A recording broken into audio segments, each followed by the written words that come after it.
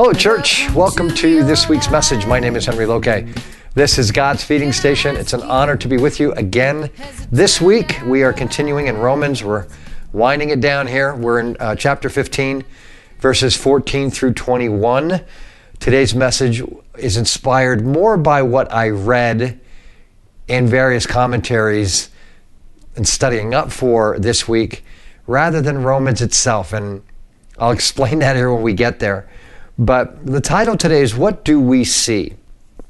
And the question is, what do we see, or what do we think of others when we see others?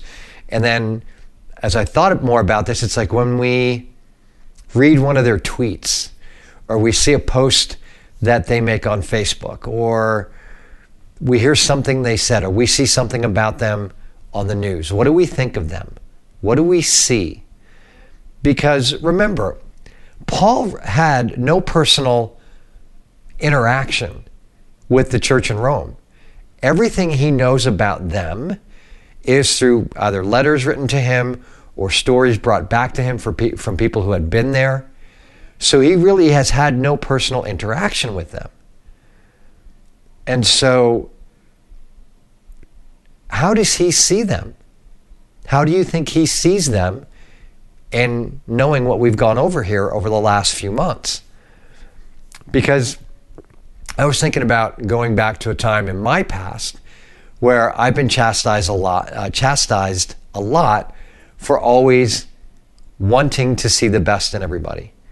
And I don't think there's anything wrong with that. My problem was I would put them on a pedestal of sorts, and not like idol worship kind of thing, but just kind of, go on first impressions, put them up here, and then when they would fall off, as we all do because we all fall short, the disappointment would be that much worse.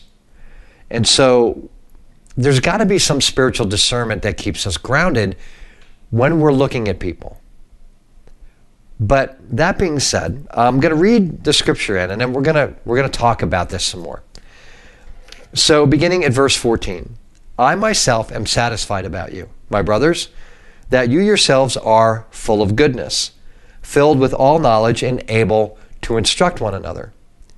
But on some points, I have written to you very boldly by way of reminder because of the grace given me by God to be a minister of Christ Jesus to the Gentiles in the priestly service of the gospel of God, so that the offering of the Gentiles may be acceptable, sanctified by the Holy Spirit. In Christ Jesus, then, I have reason to be proud of my work for God. For I will not venture to speak of anything except what Christ has accomplished through me to bring the Gentiles to obedience, by word and deed, by the power of signs and wonders, by the power of the Spirit of God, so that from Jerusalem all the way around to Illyricum, I have fulfilled the ministry of the gospel of Christ. And thus I make it my ambition to preach the gospel, not where Christ has already been named, lest I build on someone else's foundation. But as it is written, those who have never been told of him will see, and those who have never heard will understand. Now again, you could say Paul has taken some liberties in chastising Rome in a very humble way, but pointing out, hey, here's some issues you guys have to deal with, and having never met them. But the thing with Paul is he does everything, he writes everything, he communicates everything he does to the church here in Rome because first and foremost, he's about Christ and bringing others to him. That is his first priority, and it has been since he came face to face with Jesus on the road to Damascus. And he's gone from persecution of the church to salvation and bringing others into the church. It's if there's ever was a 180, this is it. And he can do this because Paul now sees as Christ sees. He's much more interested in what someone has the ability to become in Christ than where that person is at presently. He sees with discernment. He sees with the eyes and the heart of Christ. And when he corrects and when he admonishes, he does so out of love and humility. He doesn't do it with this authoritarian attitude. Right? I established you as a church. I'm your leader. Thus, I'm going to beat you over the head with the word. And I'm going to, the beatings will continue until morale improves, kind of thing. He doesn't do that. He does so out of a genuine caring and love for their well-being. And it's just as Jesus did. I often say, if there was ever a disciple and an example of Christ in others in the Bible, it's Paul. Because look at how Jesus dealt with those he came in contact with. Think about the woman at the well. Think about the woman caught in adultery. Think about the leper.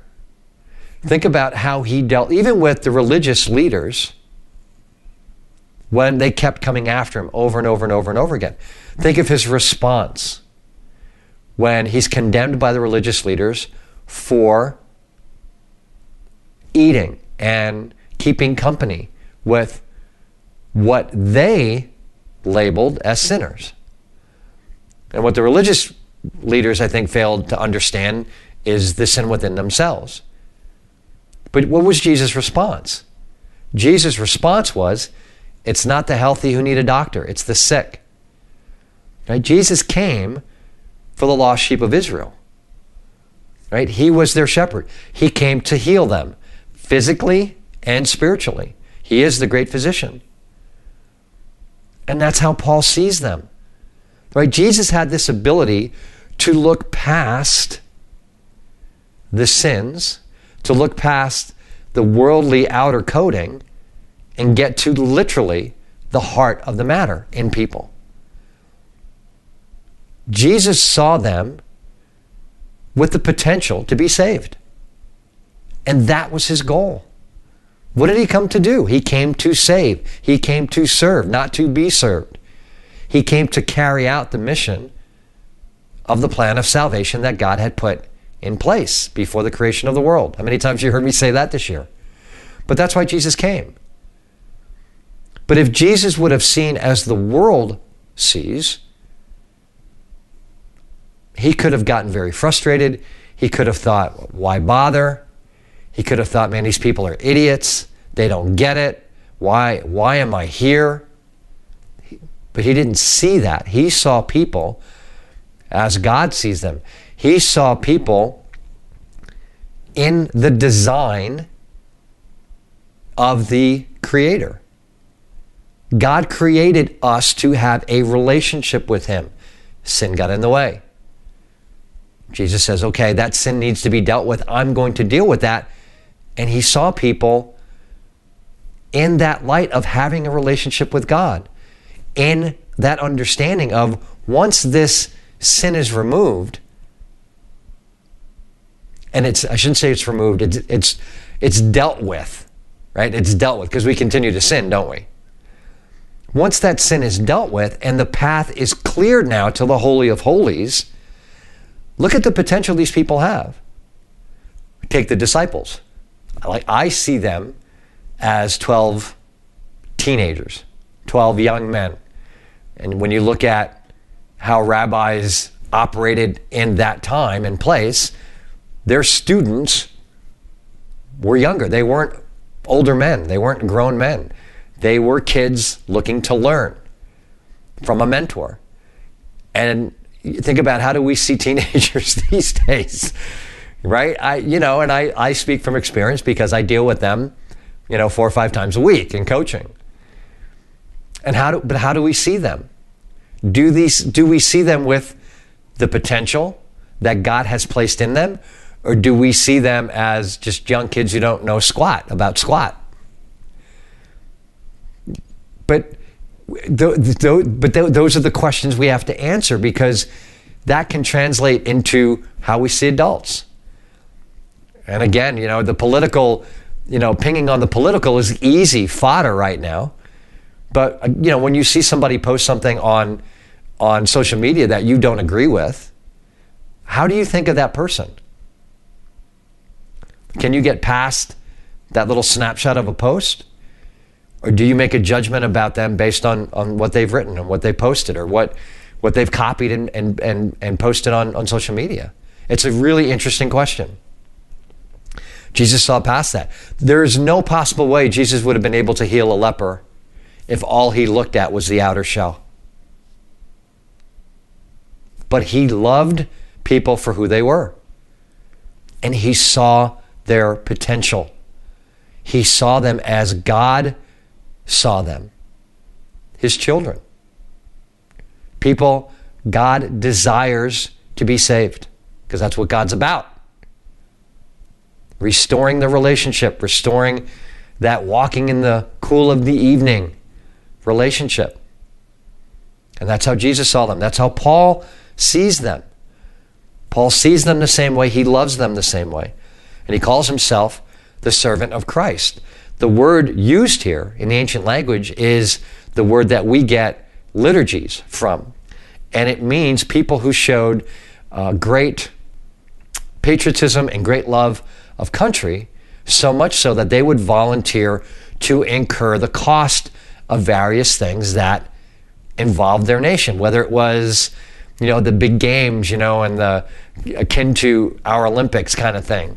They would sponsor athletes, or if there was a gathering of the nations or a gathering of the peoples for whatever reason, some kind of festival or some kind of meeting of the minds or whatever it was, they would incur the cost of providing for the people coming in, for the meals and for their lodging. They would incur that cost, or they would incur the cost of the expenses of something like a worship for an entire year, to maintain that worship for an entire year. They would incur that cost. And they would do it out of what they felt was their patriotism, their love, their duty for their country. And that's the word that Paul uses here for this servant, right? It's a generous servant, a generous service done voluntarily. Well, Paul generously volunteered all he had for the gospel of Christ, so that others would come to know him as Paul has come to know him.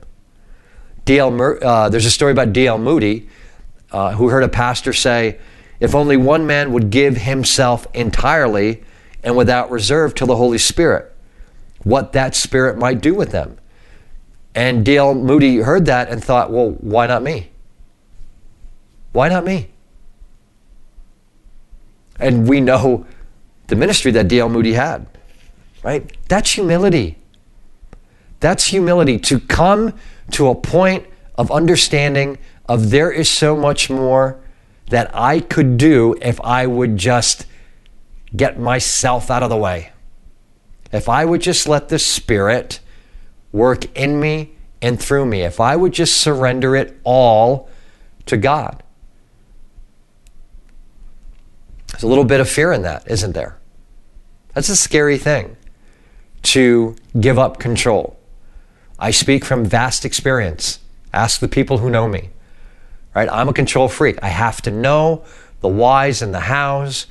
And, it's probably why I coach, because I have control, right? But we have to give that up. If we want to realize our true potential as God sees us, we have to give that up. We have to surrender that. God, use me as you will. I tell the story often of Pastor Doug had prayed at one point, just because there was a lot of things coming at him. He's like, God, just put me in the fire and burn all the flesh off, so that all that's left is the Spirit. Then you get what he was saying. Get rid of all the worldly stuff so that I can just concentrate on the vertical instead of the horizontal. But that's a scary thing. For me, that's a scary thing to pray, because God can bring some hard times, right? Ask Job.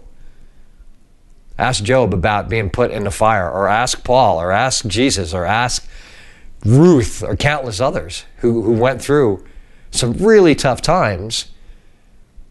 and came out of it spiritually so far ahead, but in the midst of it, man, it's tough. But are we willing to do that? Are we willing to lay ourselves on the altar of sacrifice and say, okay, God, use me as you see fit and do what needs to be done? But that's humility, right? To think less of oneself than we probably do, especially less of oneself than we think of others. Right? We don't have the ability to see others as Jesus sees them if we think very highly of ourselves, right? If we think, I've got it all sussed, I've got it all figured out. If that's my attitude, then God can't use me. And Paul understood this. And Paul understood that the power to do what he was being asked to do had to come from somewhere else other than himself. He understood where that power came from, and he gave all honor and glory to God for his ministry. So the other question here then is, who are we in this for? And why are we in this? Why have a faith? Is it just for ourselves? Is it just to make sure that I get to heaven? Or is it, and I think, for yourself is a good reason. Trust me, I'm not advocating the lake of fire for anybody, right, as an option. I mean, those who refuse Christ are that's where things are headed. But that's not my decision. I would not recommend that for anybody. So having that personal vested interest is a good thing, but what else? What else? Right? Do we care for others to have some of these hard discussions in love and humility that Paul had? Because Scripture tells us what God's about. God's about salvation. Why else would he do the things that he did or allow the things that he allowed? Why do we think, I always bring this up, but why do we think he exiled Israel to Babylon and to Assyria? Why did he do that? There was judgment, obviously, for their idolatry, but there's a bigger reason. Isn't there? Is there not a bigger reason? Bigger reason is to get them to turn and repent and come back to him. Right? To get their spiritual act together. That's why he allows the things he allows in our lives to help us get our spiritual act together, to grow in faith and obedience to him. Because there are things that need to be done. There are blessings he would love to bestow on us. There are other people that need to be saved and need to be brought the knowledge of Christ to. Who's going to do that? Who's tasked with doing that? We are. We are. Go and make disciples of all nations. Right, so if we're going to bring Christ to others, we have to want it for them like we want it for ourselves. Their salvation has to be as important to me as mine is. Because just as it's a matter of life and death for me, it's a matter of life and death for them.